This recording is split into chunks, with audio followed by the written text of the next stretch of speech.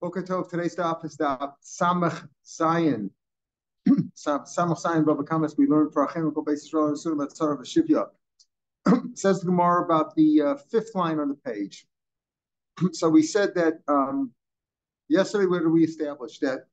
According to most, and the Psak Halacha like Beis Hill, that Shinui Masa, if you change physically the item, you own it. That's enough for acquisition, even if there's no yish, even if the other person does not renounce.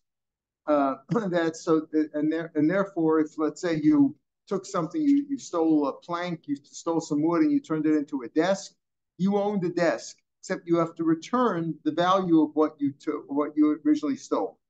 When we said there was a machlokas about yish alone, does yish alone help? Rava seemed to say it does. Yosef says it does not, and that's where he seemed to come out also that yish alone, yish kadi lo kani. What about shini Hashem? Shini Hashem is like shini masa. So sometimes shini Hashem, according to Rav law, that says that look, if you stole a lamb and it turned into a sheep, or a calf and it turned into a cow or a bull, that alone is kona because that's shini Hashem. Since it changed the name, it's like shini masa. However, the Gemara seemed to come out that that's Rav law shita, but otherwise, Shin Hashem does work, but if it's a Shin Achozal Brioso, if it can go back, for example, in the case of the beam that you built into the ceiling, and you could take it apart. Rabbi said you don't have to take it apart if you stole it because Tekanas Hashem, we want to encourage you to do tshuva. But if you did take it apart, it can go back with Brioso. Maybe there you need Shin Hashem together with Yush in order for it to work. Yush alone maybe would not work. But in general, Shin Hashem seems to be like Shin Masa. So the Gemara now deals with this on the fifth line on Samach Zayin. B'shini Hashem she'ein chozar b'yosam yeh b'shinu. Is that considered just changing the name? Even a name change where it cannot go back to where it was originally. For example, if a lamb turns into a sheep, you can't become a lamb again. So in a case like that, are you going to say that's really a shinui? That's like a shinui, like shini masa, where that alone is good enough? Or a tzinor? What about a pipe? The mikara katsisa. Say you have a mikveh. Now, mikveh, in order to be kosher, it has to have 40 saw, but it has to have rainwater. So what do we do today? Today, we take rainwater, which isn't maybe as clean, and then we do what's called hashaka. We make a pipe go between the rainwater and the regular tap water to make it kosher. But basically, if it was all tap water, meaning it came via a kli, via a utensil of some sort, it was drawn in that way. It wasn't natural water like a spring or like rainwater. That wouldn't be kosher. So what about when you had a pipe? The mikar katisa originally was just like a block of wood or a plank or something. The hashda sinor. Now you turned it into a pipe. Let's say you had a pipe that originally you had carved it out. You had taken, let's say, a plank of wood, carved it into we're not talking about today, we have metal pipes or plastic pipes. Let's say it was a wooden pipe that you first hollowed out, and then you put it into the mikveh so that the water that came into the mikveh came via the pipe. It didn't come in naturally. That's no good. Because that's called mayim shumah. It's called drawn water. Went through a pipe. You can't use tap water. Tap water means it came by a pipe. Let's say though, no, you originally put the plank into the mikveh, not to draw the water. And then when it was in the mikveh, then you carved it out in there. It became a pipe while it was in there. That does ain't a pasos a mikveh. Why not? If you say that just changing the name, it went from being, let's say, a block of wood or a plank and became a pipe now. If now it's a pipe, I feel a couple of self nami live so it should also be possible because now the water is coming in via a pipe. So why don't you say that should be possible too? If shinui shem is like shini masa, if shini masa is like milsa, shini shem is considered a shinui, so then it's still a pipe. What's the difference if it was a pipe? Saying if it was a pipe before you installed it in the mikveh, then it's so good. But if it became pipe afterwards, then it's okay. Why?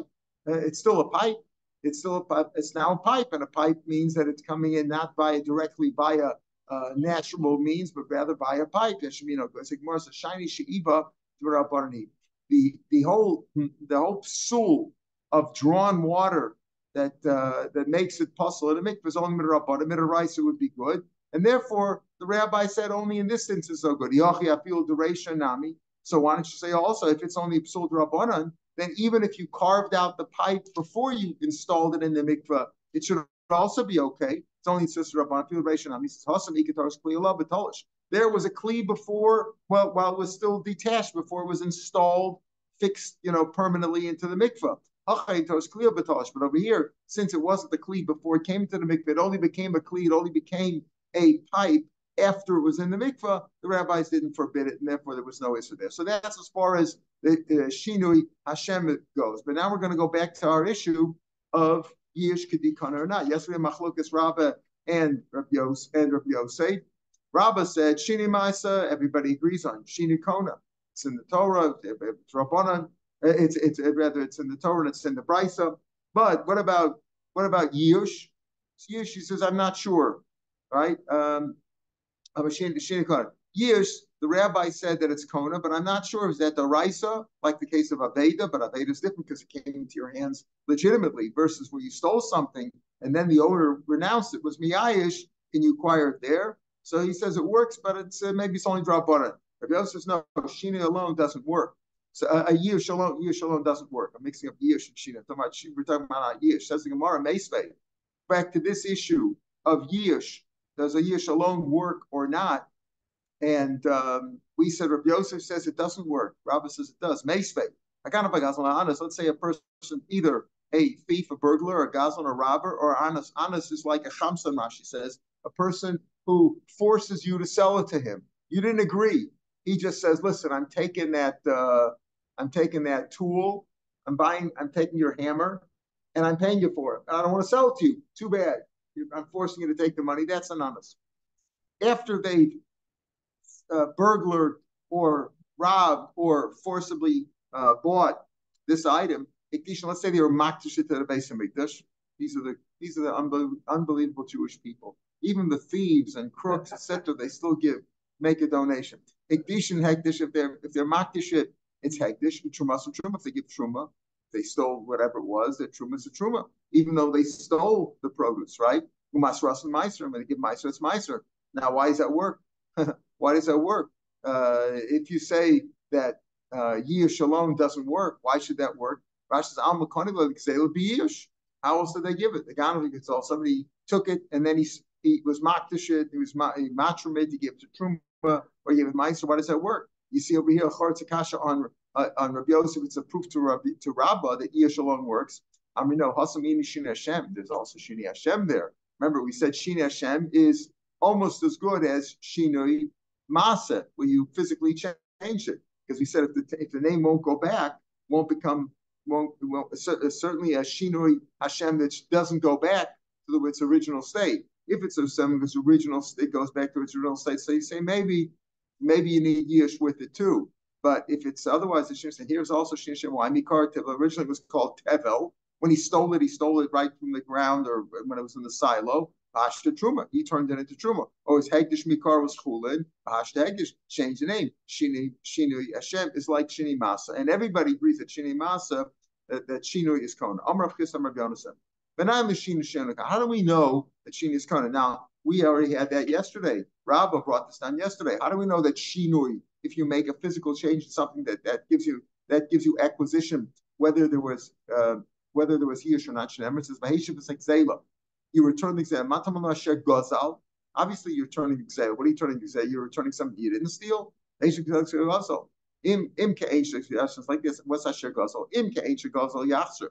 If it's in the same form in which you stole it, Asher Gazal. This is the item that you stole. This block of wood.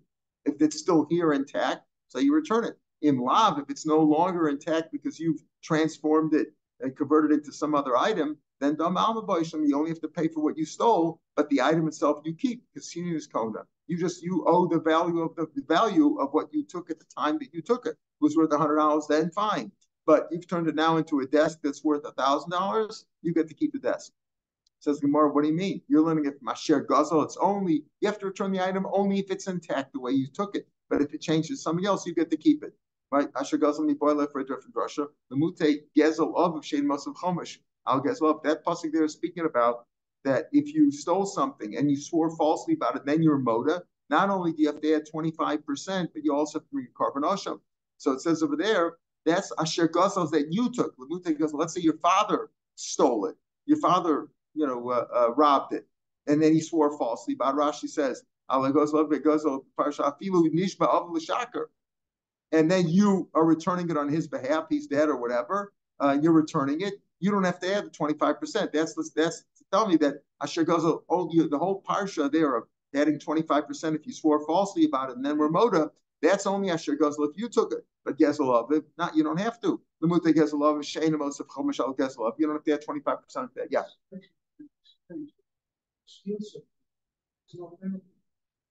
There's no penalty.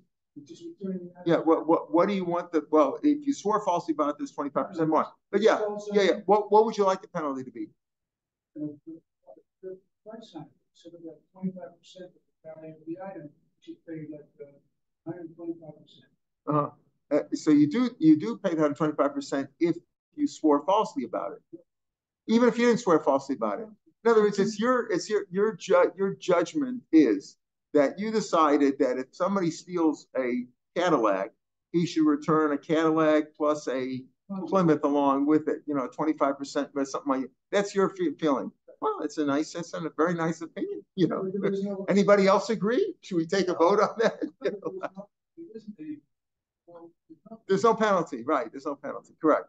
The penalty. Does that seem fair? Yeah, it doesn't seem fair. Well, what do they do in common law today? What do you get? Throw you in jail. Throw you in jail. Well, what does that help the guy who had the item stolen from him? He wants to be made whole. He wants to be made whole. Right. So a ganav, he pays double. If he burgled it, he has to pay double. But if he just stole it, no, he only pays the regular amount. Now, later on, the rabbis did institute jail. It's in the Torah, there's no jail. But in the rabbis instituted later on when they saw a necessity. When things were bad, they put them in jail. When people mastered people, when people, ratted on people to the government, they would put them in jail. Sometimes they would take them to the mikveh. You know what that means? They didn't come out of the mikveh so quick. That was the way they would take care of people. Yeah, a little shinoi there, right? Shinoi on the stairs. So the point is, Asher Gazal teaches me that you don't have to add 25% because it says only on yours. So that's what Asher Gazal is for. If it's just to teach me that halacha, I could have just said you return your gazel, and you didn't have to say Asher Gazal. The whole parsha there, adding 25% when you swore falsely, so just Asher Gzelo. What is Asher Gazal? What does that teach me? What did it say? That CC both things from here. Just like Asher Gazal that you took, and it's only you return it if it's in the same status that it exists. That it's the same status now that it was at the time you took it. But if you changed it, then if you changed it, then you don't have to return that because Shini is Kona. Economy, some say Rav Chizram the other way around, that they're going like Beis Shammai Shita, which is really pretty strange because Tosfos already said on yesterday's daf that the Gemara said, Mikal Amanda Omar Shini Maisa Lokani. Is there anybody who said that Shini Maisa Lokani? The Gemara said that yesterday, and Tosfos said, even though Beis Shammai says that it says Shini Maisa does not help, but we go like Beis Hillel, and we pushed away those other sheets of Lokani, Rav Yosef, even Rav Yosef only argues on Rabbah, B'yish alone, Avo Shini Maisa, Afilu Chosav Yoso, I wrote, there would help. So this is a little bit strange. It's economic. He says the other way around. How do you know Shina doesn't work? That doesn't acquire it for you. Shnema. You return it no matter what. Even if you changed it, you stole wood and you turned it into a table. You still return it that way. That's how he does. That you took. That's what the Russia of that's you're only chayiv to add 25% on yours, something that you robbed, but not something that your father took. But he dashes no matter what. But this rush is not la halacha because we said we pass like Basil that Shini is kona. Amar Ula. Minayin liyish she'ena kona. How do we know that Yish alone doesn't work? Now, we brought several proofs yesterday. Rav Yosef asked on Rabbah, right? Rabbah, what do you mean? You think Yish alone is kona? We had the case with Chametz, and we had the case with Korban. We're going to bring that down here now, too. He brings out another proof.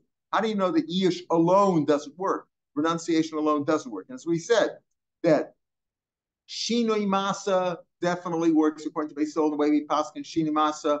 That's works. That changes possession. Shinoi Masa works. Yir Shalom, we said pretty much doesn't work, except according to Rabbah. We're going to bring proofs that now. Yir Shalom doesn't work. Shini Hashem, if it's a permanent Shina, that also works. That's like Shini Masa.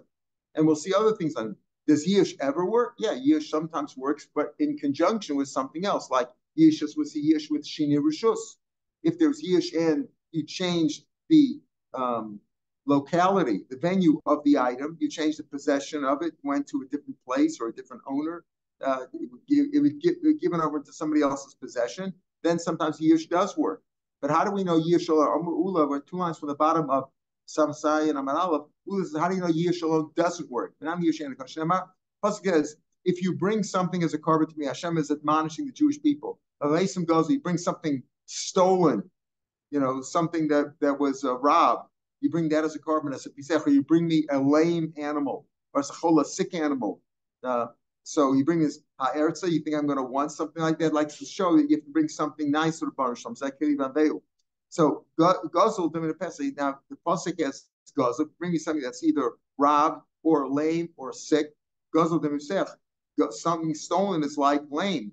Just like if an animal's lame, can't be made whole again. It's a permanent dysfunction. Then there's no remedy for that. Af Gazul, the less like the Kanta. Same thing with Gazul. We're talking about when there's no takana, when it can't be fixed. Makes no difference. In other words, Gezel is no good. Just like Piseach, there's no remedy for Piseach. It's lame. Gezel also, once it's stolen, there's no remedy for that. It doesn't make any difference before Yish or after Yish. The Yish doesn't help. That's the point. How do you know that Yish doesn't help? Because we said Gezel is like Pisech, just like Pisech has no remedy. If it's stolen, also you can't acquire it now and it becomes yours by Yish alone. That's the first proof. That's what Ula says. Rav Amar this pasuk we had yesterday. It says Karbono. It says when you bring a carbon, Karbono, yours below Gezel, not something stolen. Amos. What do we speak about? Before Yish Pshita, could I bring somebody else's carbon? How could I be Yosef with somebody else's carbon? Does that make any sense? Lovely crowd already pasuk for that. Obviously, it says so. You're bringing a carbon to atone for you. How could you be toned? How could you make atonement with somebody else's carbon? It must mean after Yish. Must mean after Yish. Oh, and even though it's after Yish, still says you're not Yosef with that. Shmamina Yish lo kani. Yish not kani shmamina. So here's 2 proofs that Yish alone doesn't work. Yesterday we had the same proof that Rabbi Yosef brought this as a proof against Rabbah, or Abaya brought this as a proof against Rabbah. This is Karbono, not Gazal, even after Yish. So you see, Yish doesn't work. So Rabbah answered no. Just like Mishkavo means Gazal, must be speaking about, there was a Shini Masa, right? Mika, Lamanim Shem Maslakani, Elamayas, the name. The Gazal that's speaking about Mishkava means where you stole somebody else's bed.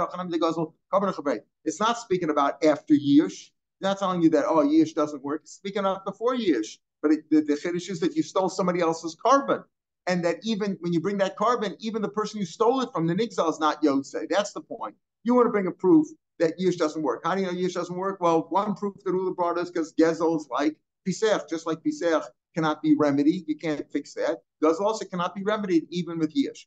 Rabbah's proof is because it's Karbono. You brought a carbon law Gazal. And it must be speaking after Yish because otherwise there's no Chiddush. And so you see Yish doesn't help. He says, no. Maybe we're speaking about before Yish. The Chiddush is I didn't steal somebody's animal and try to bring it as a carbon. I stole somebody's carbon. And the Chiddush is that doesn't work even for the person that I stole it from. Or, as we said, if it's a carbon, it already belongs to Hashem. So there's no Yish there. Hashem is not miyayish on anything. There's no Yish there. The carbon ain't an ixo. It can't be stolen. Wherever it is, it belongs to Hashem. So therefore, that's not speaking about a case of Yish. So Rava gave that answer yesterday. But Ravu the Amar, that is speaking about a case where you stole somebody else's carbon. So there was no Yish there. So how is this a proof? How can Rava bring a proof here that Yish doesn't work? Because it says you can't bring a carbon.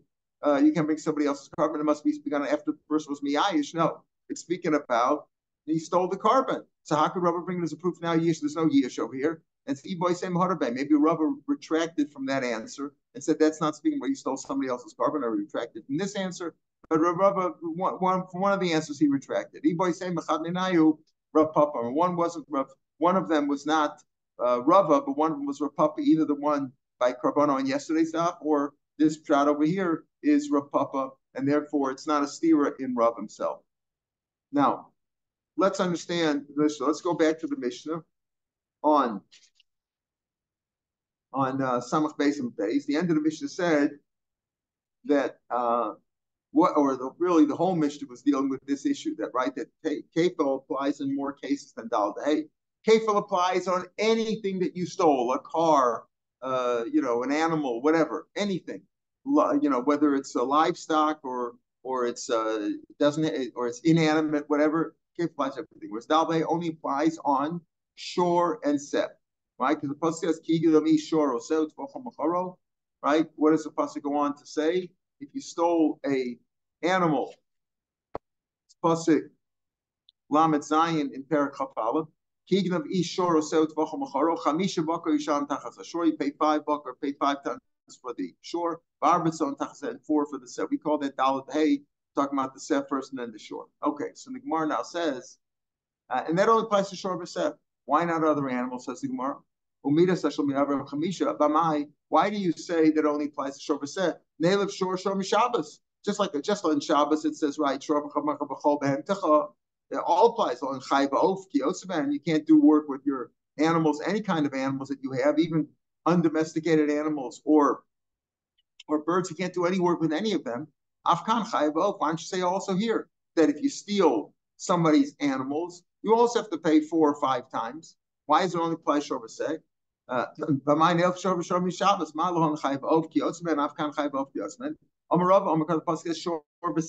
v'seh twice. Shnei pamim. Shor v'seh en yidivachir lo. Where does it say shor v'seh twice? Listen to the pasuk again. Ki yigidavish shor oseh. That's the beginning of the pasuk. It says shor oseh, and you slaughtered it or you sold it. You pay 5 for the shor.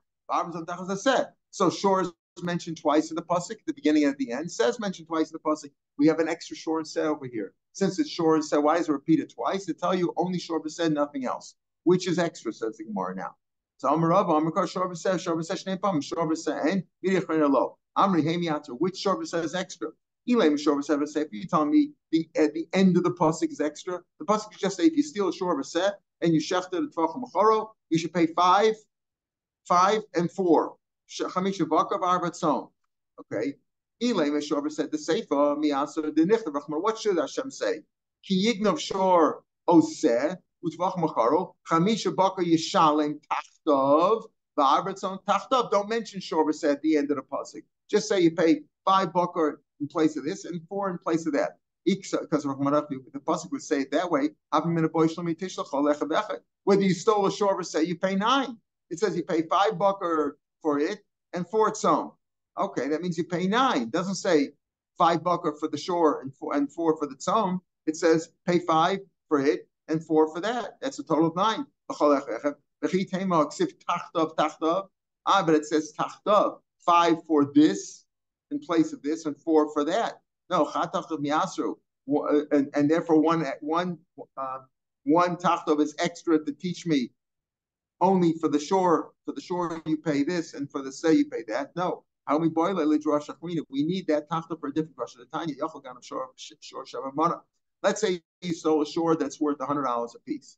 Yishalom tachtam again. I could pay an old dying shor in place of that. Take an old animal that's about to die, like a very old frail animal, and pay that, right? Because it says you pay. Just you steal a shor, you got to pay 5 shor. You sold it or shechted, you got to pay 5 shors. No, kamash one tachtav. It's got to replace it. In place of it's got to be like when tachtav. The extra tachtav is to teach me that you got to replace it with a similar valued animal. That's what the extra tachtav is for. So again, if it would say chamisha baki sham tachtav arba tzom, so I would say you have to pay 9. For anyone, if you stole a shor, say you pay 9. Ela shor said the reishim yutim. Okay, maybe the beginning of the pasuk when it says ki navi shor oseh, don't say shor oseh there. At the beginning of the pasuk, it's actually muted. If a person steals, what does he steal? Not a car. You can't shech the car. And he slaughtered it and he sold it, Chamisha bakar yisham tachas hashor, v'abatzon tachas haseh. Okay, isn't that okay? If you steal something and you shechted it or you sold it, you pay 5 for the shore and 4 for the set. Because maybe it means this. You have to steal. If you steal, it says if you steal and you shechted it, you have to pay 5 for the bakar and 4 for the tzom. That means you got to steal both. It sounds like you got to steal both. Until you shechted, you stole 2, right? You stole 2 and you shechted them because it says if you steal and you shechted, you got to pay 5 and 4. It's okay, 5 for the bakar, but you got to steal 2 in order to be chayiv. If you steal 1, maybe you're not chayiv. So it can't. The Gemara says it can't be you shechted 2 because it's a tvachoksev lachad. You only shechted 1. Okay, the ema ad the gun. You got to steal 2, or let's say talk about selling. Maybe you have to steal 2 mazvim and you got to sell both of them. No, it can't be that. But by both slaughtering and selling, it says it. So that's individual. Okay, lachad. So ad the gun of tray. Maybe you got to steal 2, but tabachad or mazvim chad.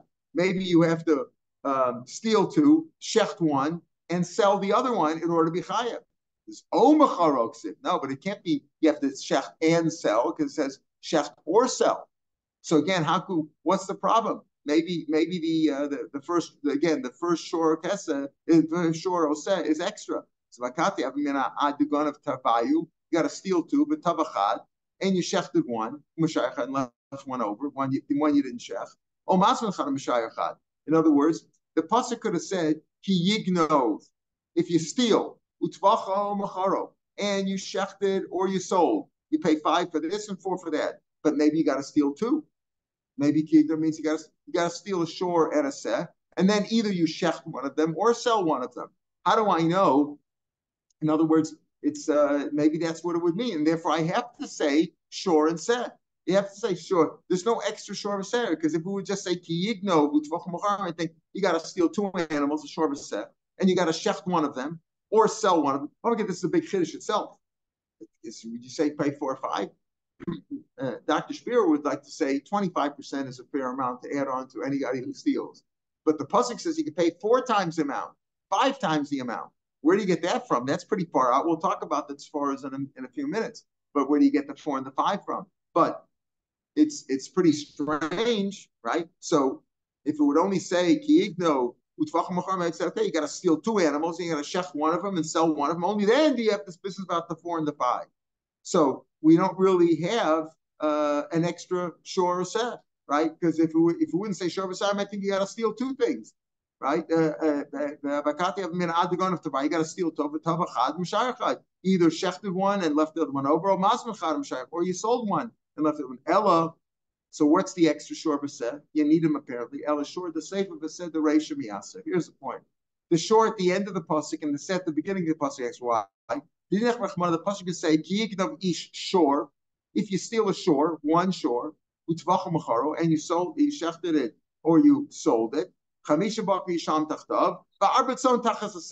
then say at the end of the pasuk the set, and that would teach you everything, right? If you steal a shore, you shecht it or sell it, you pay 5 for that, and 4 if it was a set. That's all you need. You can have a shore at the beginning and a set at the end. Shore the safe. Why does it have to shore of the safe? If it said the racial lamli, shmamino shore b'sayin minechilo. The shore of the shore of the seifa and the sen, the resha are extra, and therefore it teaches me dafka shore b'sayin no other animals. In other words, that's pretty good. If it would say kiig navi shore and utfacha omacharo, that's the pasuk omacharo, and you shechted or sold it, you pay 5 bakar for that.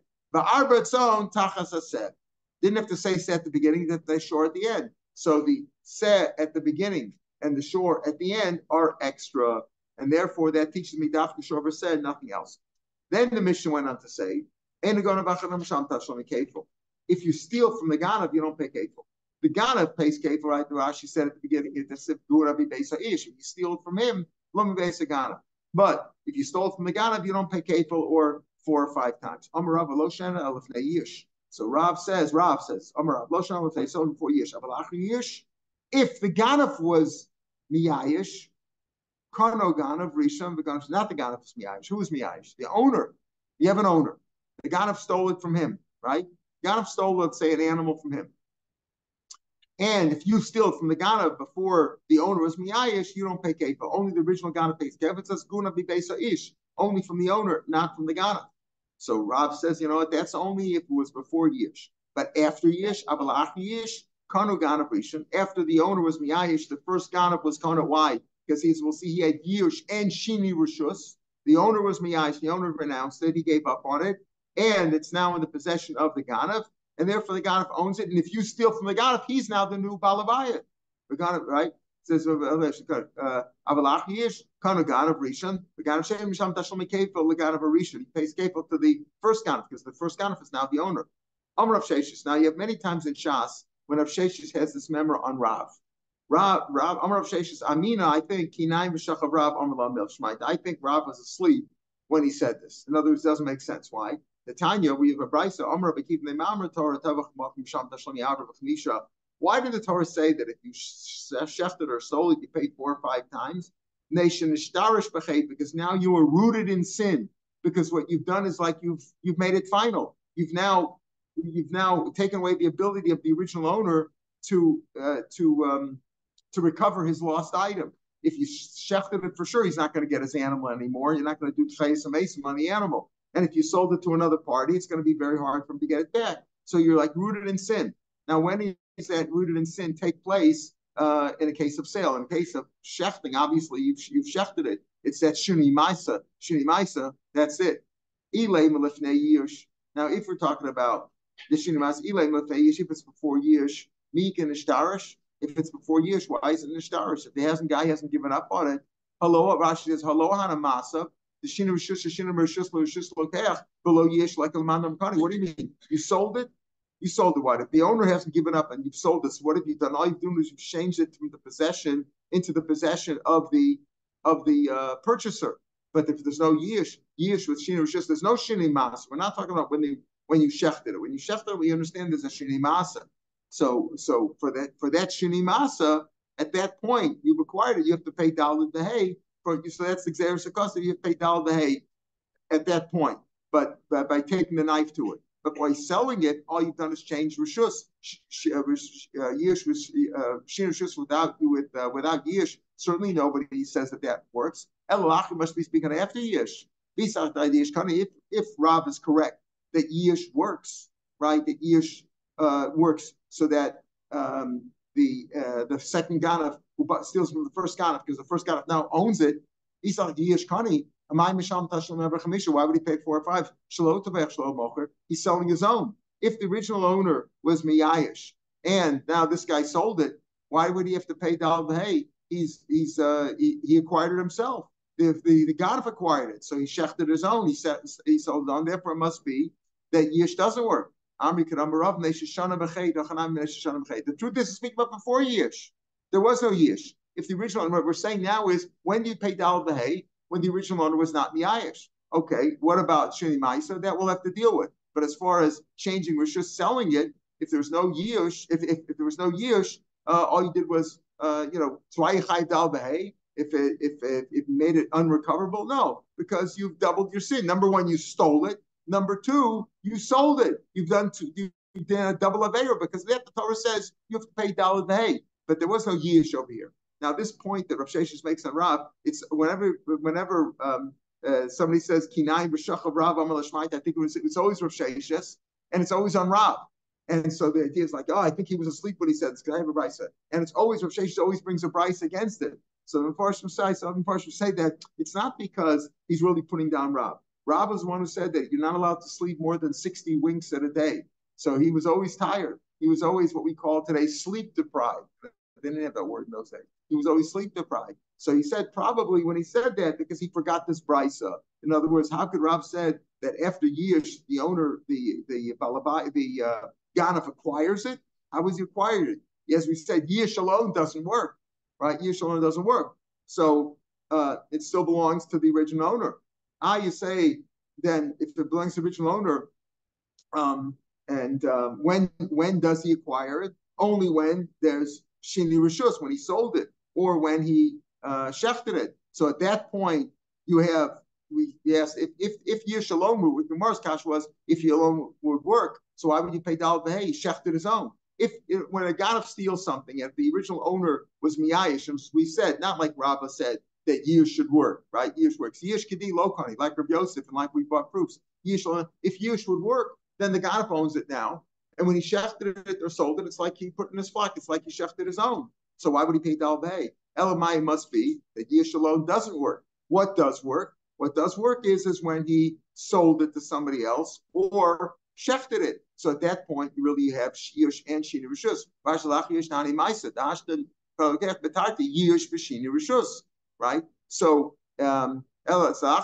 if Yish alone is Kona, the answer is Yish alone isn't Kona. It's only Kona Shiur Shini Rishus. So that Maisa, with the whole Maisa together, he's chayiv for that Maisa, Dal V'Hei, but Yish alone wouldn't work, because if Yish alone would work, then he'd be shechting his own and selling his own. But since he's selling somebody else's and shechting somebody else's, at that point, that's what he's chayiv the Dal V'Hei, even though technically he would acquire, after he shechted it, he would acquire. And the guy that he sells it to would acquire, because then if there's Yish and there's Shini Rishus, then it would work. But if Yish alone, it wouldn't work. All right, we'll pick it up from your Torah Shema, more proofs about this. Yeah, beautiful. Have a good day.